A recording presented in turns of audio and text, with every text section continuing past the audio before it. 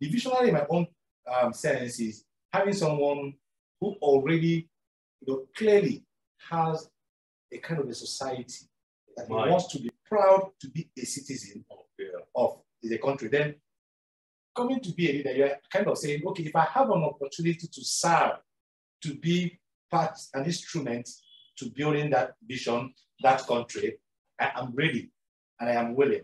Then the enthusiasm there is that willingness is out to give everything to be part of the process, not the type that people will come and say, this is our country, Nigeria, until they do this. And somebody saying until they, you're wondering, is that person not part of this country? That person is not a visionary. Yeah. And it's not only when you want to come into politics that you now start sounding like you are part of us.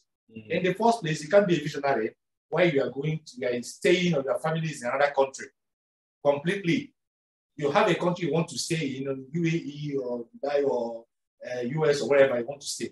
That's where you have your country. And that's where you have your family. Because that's where your heart lies. If you actually wanted that kind of country, what are you doing? Even before becoming a leader, what have you done, the antecedents, to build that kind of country? Yeah. And you spread it out. You discuss with the people.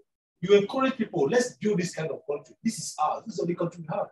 So that's the kind of thing I say about being a visionary or vision bearer. You carry it, and people who see that vision with you, you're willing to move with you.